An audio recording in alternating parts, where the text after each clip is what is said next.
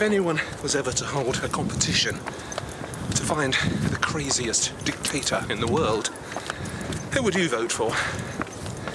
Obviously, the dreaded Kim Jr. in North Korea would be a candidate.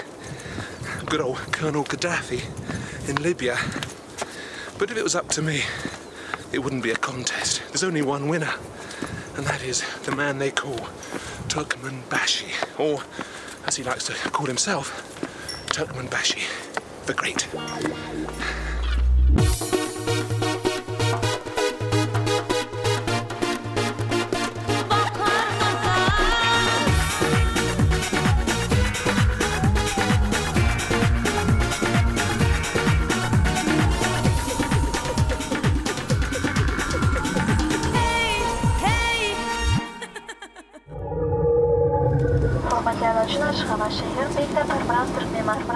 Every dictator needs somewhere to dictate, a country, a manor.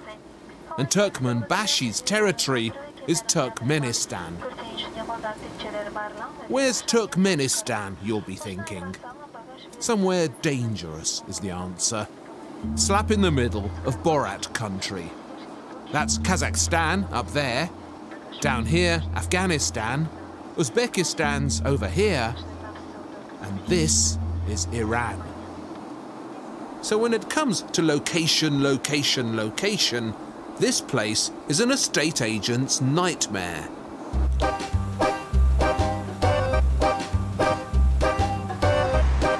No one's made a film about Turkmenistan before because you're not allowed to. Here's forbidden taking picture of port, train station, and bazaar. Please, yes. The country belongs to a notorious control freak, President Turkmenbashi. And he's got it sealed up tighter than a jar of gherkins.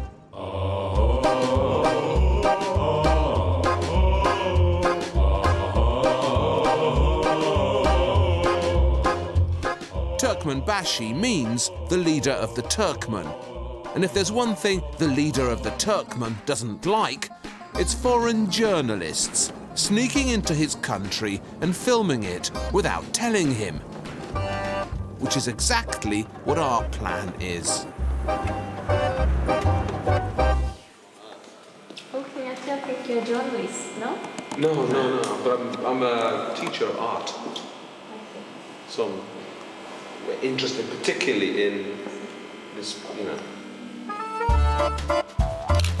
Our cover story is that we're a bunch of guys on a stag week. Ridiculous, I know.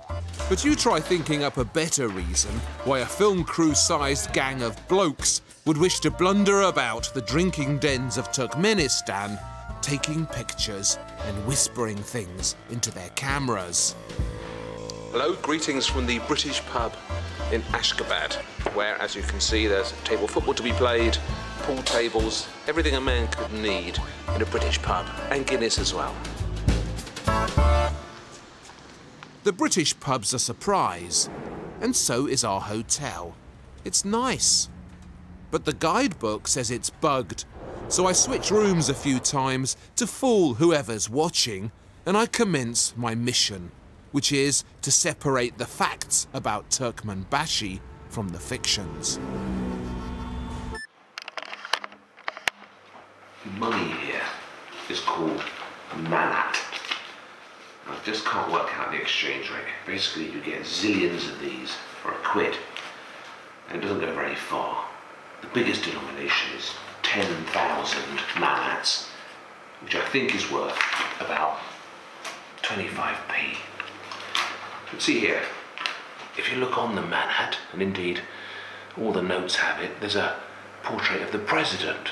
That's Turkmenbashi, okay? Now look at him there, look at his hair, okay? And look at him here, this is a map I bought, a map of Turkmenistan. See, look at his hair, yeah? That's the president.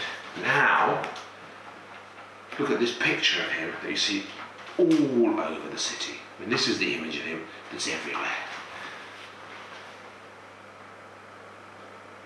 See the difference? from which I conclude, given that this note was printed in 2003, I conclude that the president dyes his hair.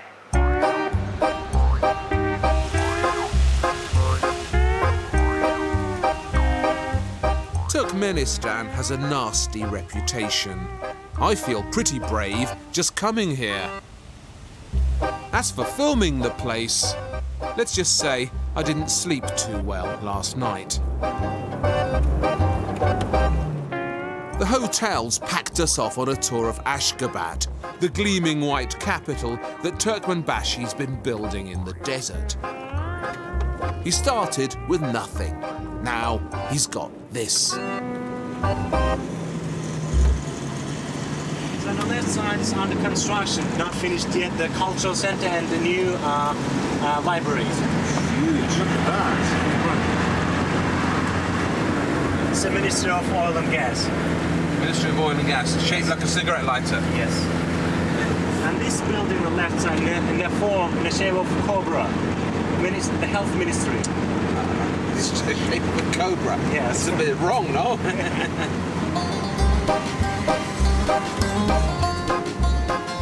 After a couple of streets, it's clear that this is one of the silliest places on Earth. How many white elephants can you get into a capital city? This many.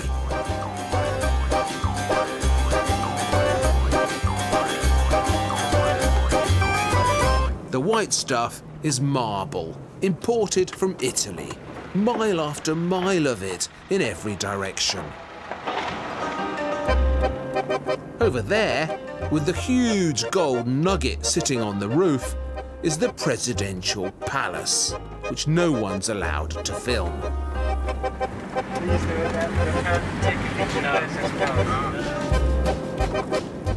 That thing there, shaped like Dan Dare's rocket, is the Arch of Neutrality. It's 75 meters tall, and on top there's a gold statue of Turkmenbashi in a Superman cloak. The statue is motorized and revolves throughout the day to face the sun. But the weirdest monument in Ashgabat is this giant statue of a book. Not any old book. This is the president's book. He calls it the Ruhnama, or Book of the Spirit.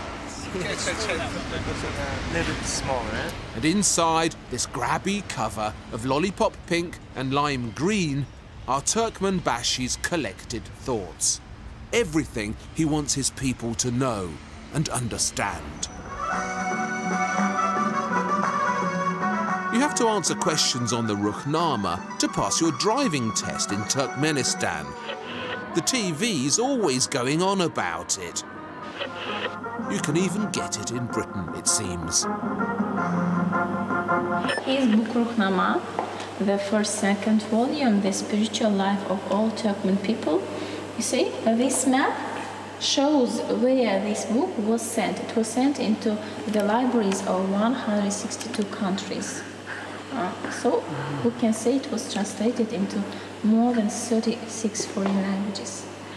So all these places on the map, Yes. those are places that Where the it was sent, yes. the book has gone. Yes.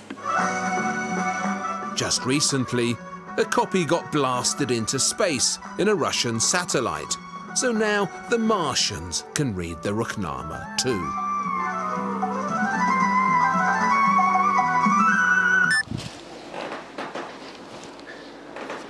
I've been shopping. Bought a bottle, special Turkmenbashi vodka, which, as you can see, I've already sampled a bit from, and all these other goodies on sale in Ashgabat. Look at that, Turkmenbashi plate, kinds of pictures with him on, maps, exercise books. They've got these nice little lapel pins that you stick to your jacket. But the thing I'm most proud of is the book got a copy of the book, the rumours. School kids have to pass O-levels on this book. There are even crosswords in the newspapers based entirely on this. It's a very, very special book. To understand this country at all, you have to somehow try and understand this. So I'm going to have to read it all for you. And, I mean, it's an unusual cover, I think you'll admit.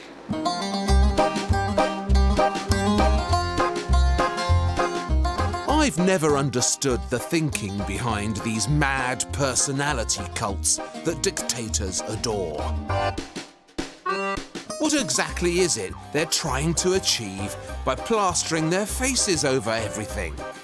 It needs serious investigation.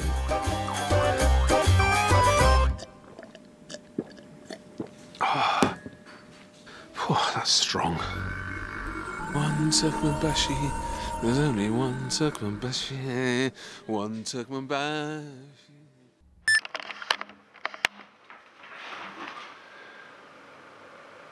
Now don't tell me that that doesn't look a little bit like the young Cassius Clay. Go on, it does, doesn't it? It's him. This is just a little exercise book I bought, school kids book. It's got all these months of the year, and rather notoriously Turkmenbashi has changed all the months of the year.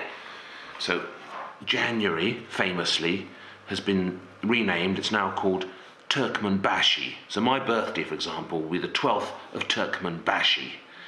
Going down the line a bit, January, March, April. April's been renamed after his mother. That's his mother. So that's Gurba Sultan. And all the way through. So if you look at September, September has been renamed Ruhmana after the book. So let's say you want to go on holiday, or you come back from holiday on the 4th of September. What you should be saying is, I'm back on holiday on the 4th of Ruhnama. And once you get the hang of it, it's very easy to learn. And I think what is important is that all the rest of the months have all been named after, you know, poets, famous places in Turkmenistan, some of the buildings that he built. So it's a comprehensive rewriting of the Central Asian calendar.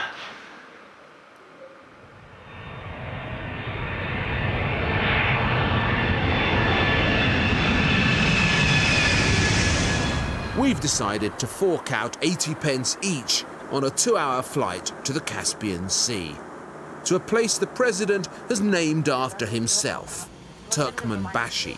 Ladies and gentlemen, welcome to Turkmenbashi. The package is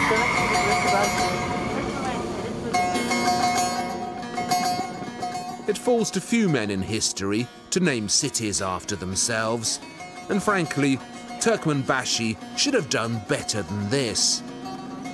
Turkmenbashi, the city, turns out to be a dump.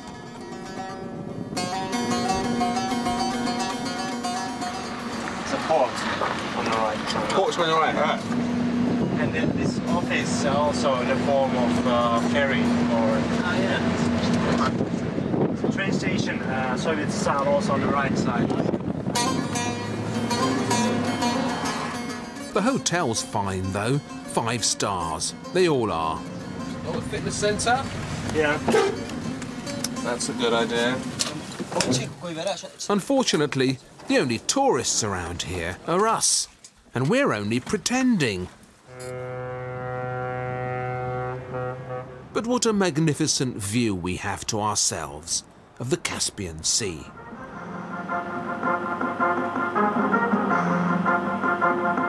I love the television they've got here. There's basically 3 state channels. And they're all the ones with a little gold profile of the president in the corner. And one's devoted to business, another one to music.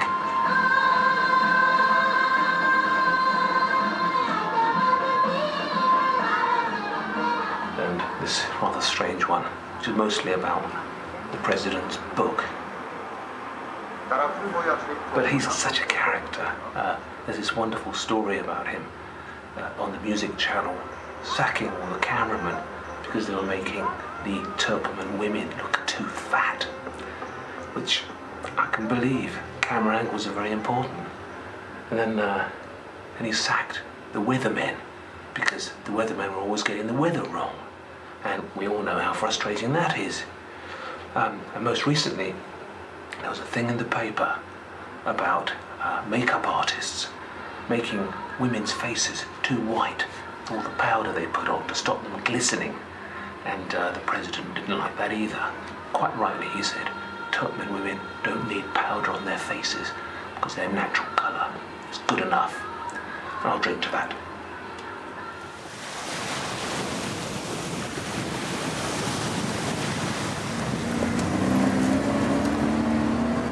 The lads have decided they want a dip in the Caspian. We get driven out to a beach made largely of broken bits of old building. There used to be a village here, but the president knocked it down. He has big plans for another hotel.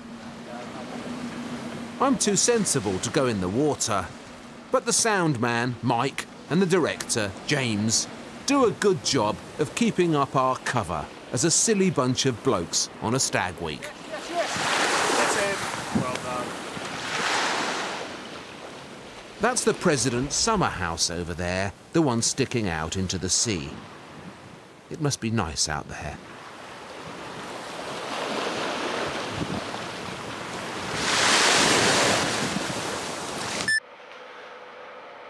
Turkmenbashi Hotel. Shower cap.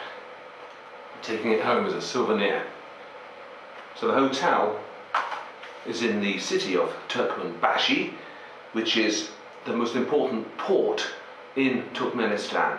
And it used to be called Krasnovodsk, which is Russian, if my Russian serves me correctly, for red waters. Now I have two reasons for coming here. One is to find out more about Turkmenbashi, which is my mission here, as you know. But the other one is to try and get some caviar, which, of course, Turkmenistan is famous for, as are all the Caspian states. Now, look what I managed to get in the market this morning. It's the best beluga in Turkmenistan, and this little lot cost me about £25, which is a lot of money, right? But I reckon in Selfridges in London it would have cost me about £700 or £800. So it is of course absolutely illegal to take any of this home or export it, and I'm not the kind of guy that breaks the law. So of course while I'm here, I'm going to eat all this. I wouldn't dream of trying to take it back into England. That would be undemocratic. It would be wrong.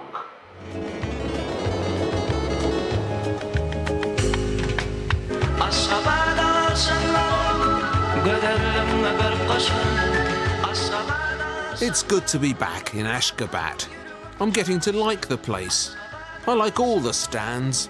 They're the final frontier of global wackiness, the places that normality forgot. No McDonald's, no Tom Cruise, no Jade Goody. Ah, heaven. One reason why Ashgabat is so clean is because the president has banned dogs. I'm entirely with him on that. Cinemas are banned too. So are circuses, car radios, and ballet. The president's decided that none of them are Turkmen enough, and all of them are unnecessary. Instead, he's opened a museum devoted to the Turkmen carpet. This whopper here is the largest carpet in the world. In Turkmenistan, people say, put your carpet, I will read your soul, like a book. When I read your carpet, I read your soul. Yes. Put your carpet, I read your soul. There's also a giant puppet theatre made out of mountains of white marble. To me, the puppets look out of their depth on this grand marble stage. But I'm not a Turkmen. And look here, it's a theme park in the middle of Ashgabat. Its theme is the Turkmen fairy tale.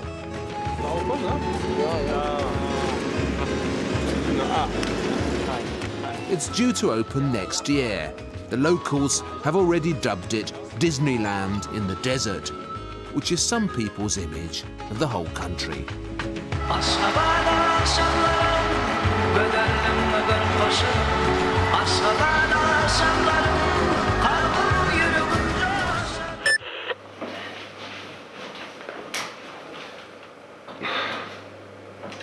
One of the stories about Turkmenbashi that I heard before I came here was that, and it really tickled my fancy, I have to say, is that he banned makeup. He told Turkmen women they cannot use makeup. Why? Because Turkmen women are so beautiful, they don't need makeup. The women aren't, covered up. I mean, this is a Muslim society, but no one's wearing burqas and hiding their faces. They seem very free and buoyant, and I mean, they work bloody hard, harder than the men by the look of them, but nevertheless, they're not overtly, visibly repressed. And I wonder why. And of course, the answer, as all the answers are, is in here, in the great man's book, the Ruhnama. Listen to this, the quote: "Turkmen's faces reflect the light of Allah. For that reason, sunlight, which is the torchlight of God, should fall on their faces, and this should not be prevented." So that's why you see all these beautiful Turkmen women going around in their loose flowing robes, showing their faces so that the light of Allah can fall on them.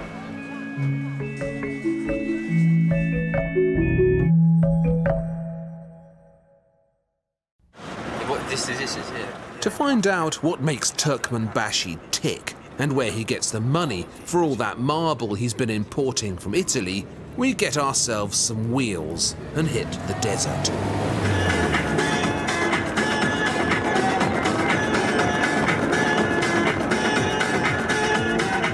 We're heading for the dead center of Turkmenistan, and since the desert takes up 95% of this country, we're heading for the center of everything. The guy driving claims there are 8 different types of desert in Turkmenistan, but it all looks the same to me. It's a very long drive, which gives me plenty of time to attack the Ruhnama.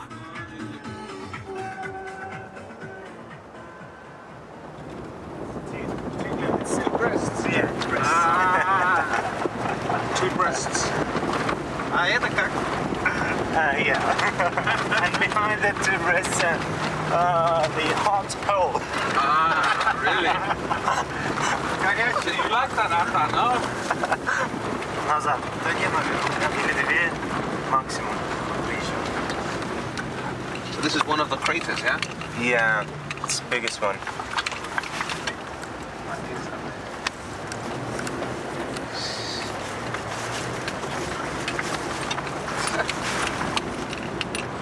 Now that is amazing. Please just stay on the opposite side of wind. Okay. It smells gas. Okay. Yes, okay. Which way is the wind? It's going that way. This one. So this is a good place here. Good place, and please don't go close than 3 meters, okay? Okay. It's dangerous. Let's do it.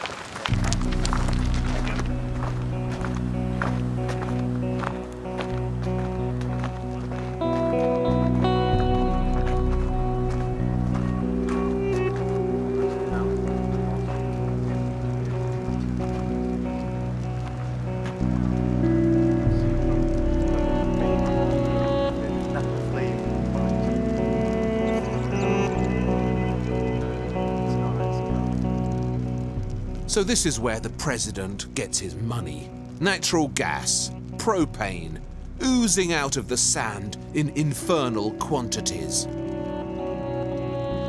40 years ago, the Russians set fire to it by accident. Now, no one knows how to put it out. If you've ever wondered where hell is, stop wondering now, because I've found it.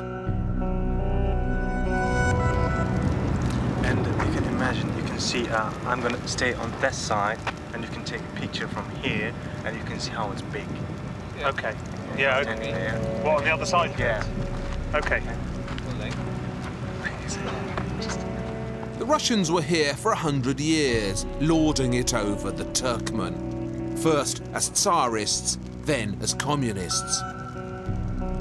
They finally left in 1991, when the old Soviet Union fell to bits and Turkmenistan suddenly found itself independent.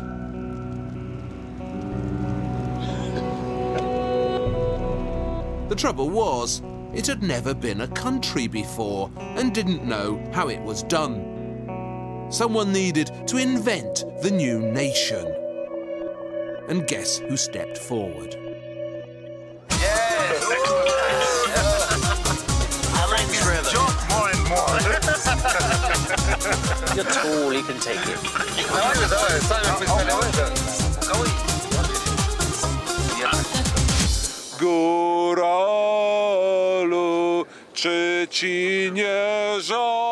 I'm not really completely pissed and singing Polish songs in the Turkmen desert while wearing a Reading shirt. That's just my cunning cover.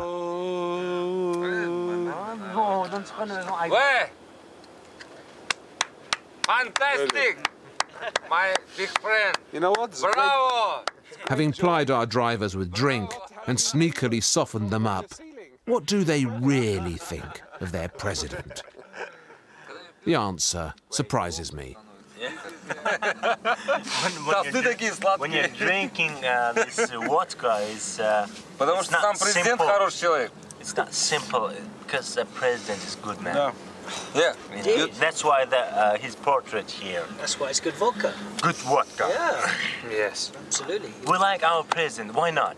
Yeah, because gas, electricity, water are free. The salt almost free. Yeah. The gasoline you see that almost free. 2 cents per liter. It's nothing. Yeah. Yeah. Did you see ever cheaper gasoline? But it's nice to see that people really love him, no? People love him here. Of course. You know, why not? Why not? Nice, yeah. I was 11 years old before they are independent, you know. I don't know exactly the situation, you know. Then, since 1991, everyone happy, you know. Here is building the new factories, you know, new ministries, everyone happy. It makes the people so freely, you know. I mean, Positive. positive, yeah. It's a very positive country, definitely. Yeah. So, gas is free, water is free, electricity is free, petrol costs 2 cents a litre, and everybody loves the president. Is that what he really thinks? Or is he playing to the camera? I wish I knew. It was a great time.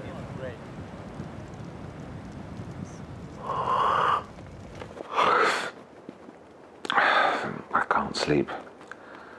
Keep tossing and turning and thinking about all the things I've seen.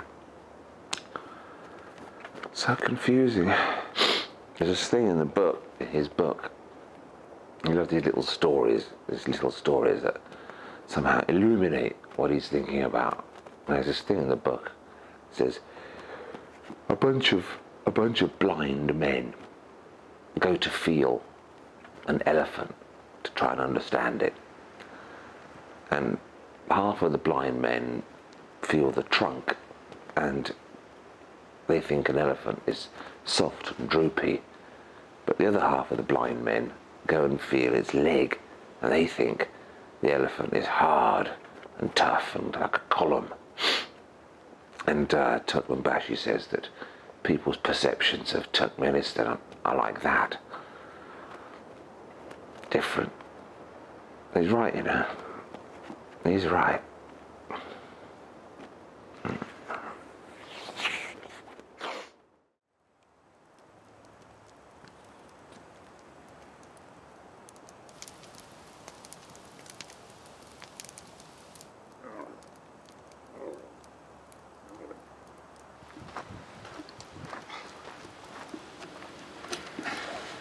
Go away.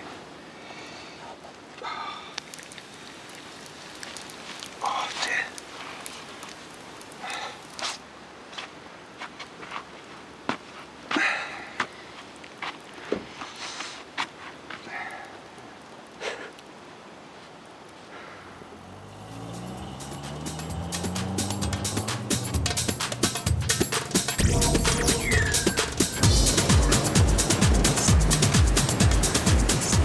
On the drive back to Ashgabat, I see the desert in a new light, as a huge book without any punctuation.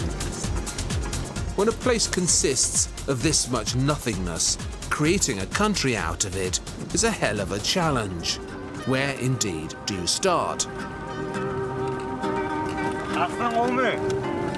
We pull up at a typical yurt for a typical lunch.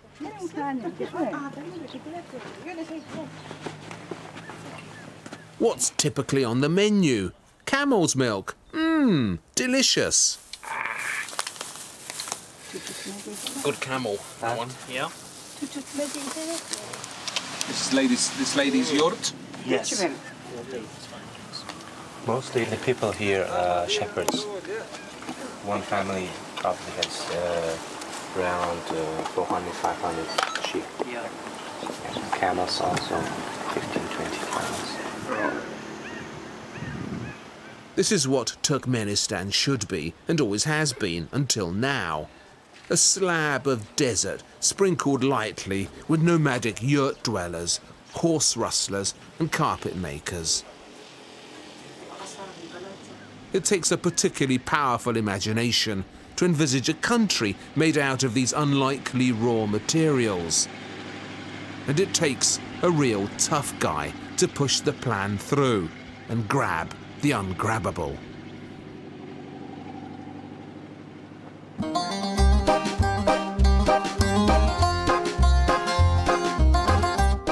Back in Ashgabat, I decide to find out more about Turkmenbashi. Not about this extra-large Turkmenbashi made of gold who sticks himself on the tops of buildings. He's just acting tough.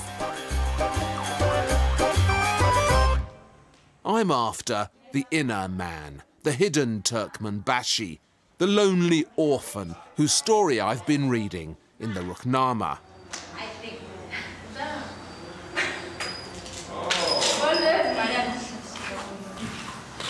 And our president family.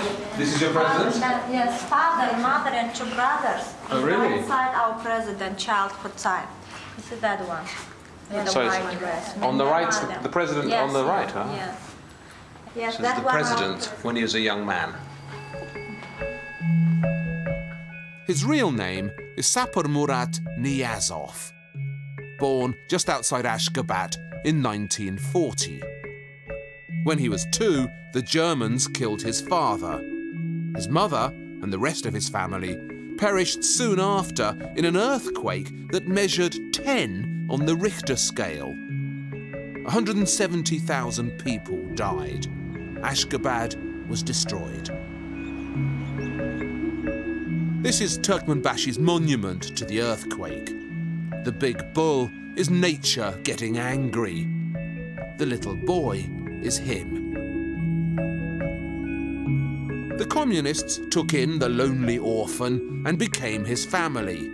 Little Sapar Murat Niyazov was good at being a communist, and in 1985 Gorbachev made him first secretary of Turkmenistan. Niyazov liked the job so much he decided to keep it forever.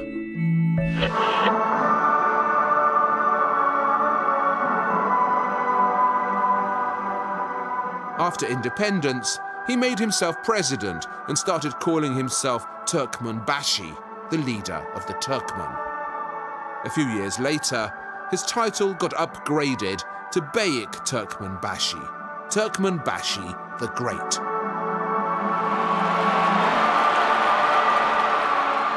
So it's a Harry Potter-ish tale of an orphan and his destiny. Where I come from, Potter is a work of fiction.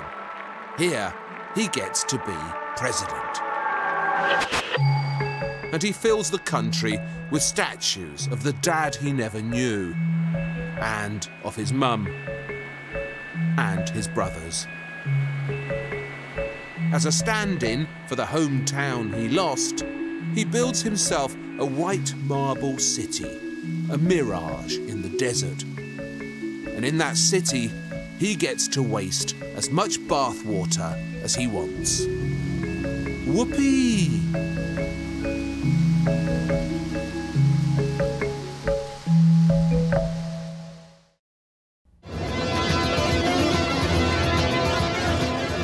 Just when I had Turkmenbashi in my grasp, we get booted out of Ashgabat. The tour operators have insisted that we visit Turkmenistan's most popular tourist destination. Indeed, its only tourist destination. The famous ancient city of Merv. Merv used to be a crucial hub on the Silk Route, but these days it's a long way from anywhere and on the road to nowhere. So on the left side and in front of us, you can see the last fortresses. 6th, 7th centuries. Brilliant. It's certainly big.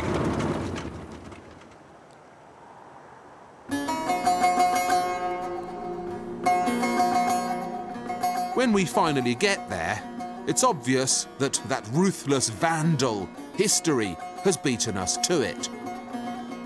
Merv looks as if it's been flattened by a herd of stampeding elephants.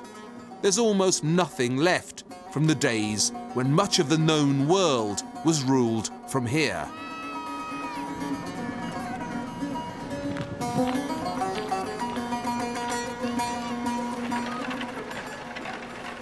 So many ancient civilizations here in Merv, just left bits of them behind. Everybody came through here. The Archimids, the Seleucids, Alexander the Great, Abdullah Kala Khan. All of them left behind these palaces and broken fortresses.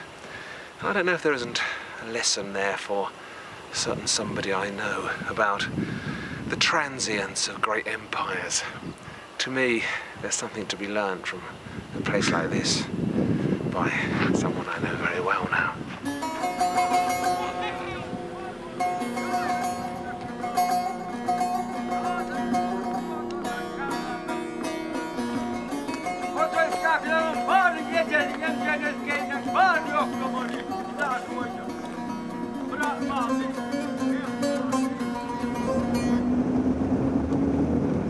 We're spending the night in a town called Mary. Nice name, horrible place. Even the indefatigable Turkmenbashi seems to have given up on Mary. The hotel looks fine, but isn't. I have a terrible night and keep thinking about the damned Ruknama. I managed to finish the book, so I could now pass the Turkmenistan driving test. I'm sure one of the few people who could. And, you know, I learned things from it. It's certainly not a good book, but it does have a resonance. Is if you're a Turkmen, of course you're gonna go for all that stuff. It's all about how great the Turkmens are and how they've got to build this nation and how the nation needs to have spiritual underpinning. As he says in the book, you know, a country needs national ideals, just as a train needs a railway track.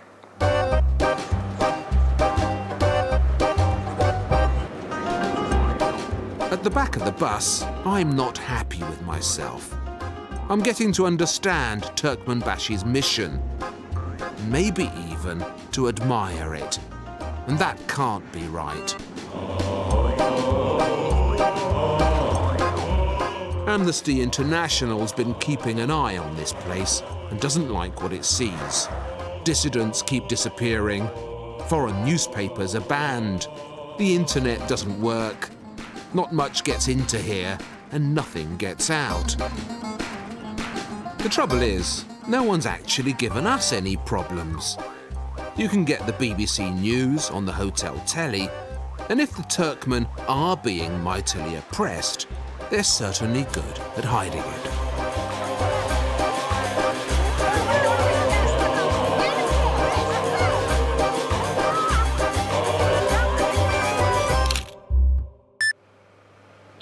The best photo of the president is this one, right? It's absolutely everywhere. When you come in on the aeroplane, Air Turkmenistan, he's there staring at you. He's on all the fronts of the buildings like this. He's absolutely painted on sides of lorries and posters, absolutely everywhere. This particular image of the president, right? The most interesting thing about this image is this big smile on his face. He's very keen to project an image of a smiling, benign leader. And the key to it, I think, is this passage in the Rahmana. There's a whole chapter about how important it is to smile. I think it says here, let me see what I've worked for in your smiling faces, and he goes on. The smile is a sign of love. Smiling faces bear a sacred light in them. Allah says, those smiling, high-spirited people are closer to me. I will grant them twice as much as I will grant to others. The smile is the reflection of the human soul. And so it goes on and on and on and on. There will never be any wrinkles on a smiling face. Oh, that's obviously why he likes this particular image of himself so much. And he's not wrong. He's certainly not wrong. It is nice to smile.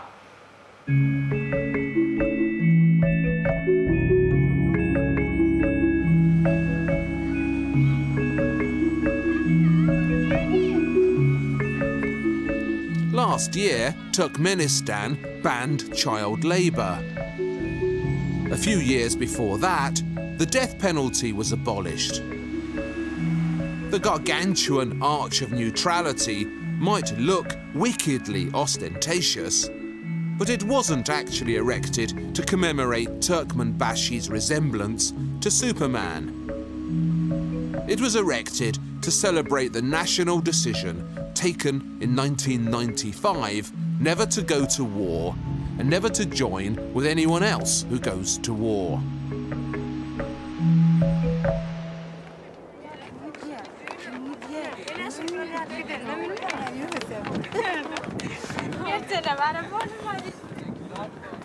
Just outside Ashgabat in the hills, the president's built this enormous walkway, endless set of stairs. And the idea is that every now and then people go on this health walk, as it's called. And today is a special health day. So there's hundreds of keen students and politicians trudging up and down. Something I like is that the president always makes sure that his cabinet go up here at least twice a year as well. And these middle-aged men trudge up here. They've got to do it in 90 minutes, the whole 8 kilometres. And the president himself, of course, he just goes to the top and arrives there by helicopter, which is putting people in their place, isn't it? But what an excellent way to spend a Saturday morning going up 8 kilometres of stairs. Certainly makes me feel healthier. Why today so busy? Because today is a day of health. That's why every institute, everyone comes here. How do you find this road? So far, not so difficult. Yes. But we just started. But a lot of way. Long way to go here. Yeah. See you at the top. Yes. Good morning. Good morning. Okay, smile. Good morning, ladies. Good morning, madam. Спасибо. Спасибо. Cup of tea.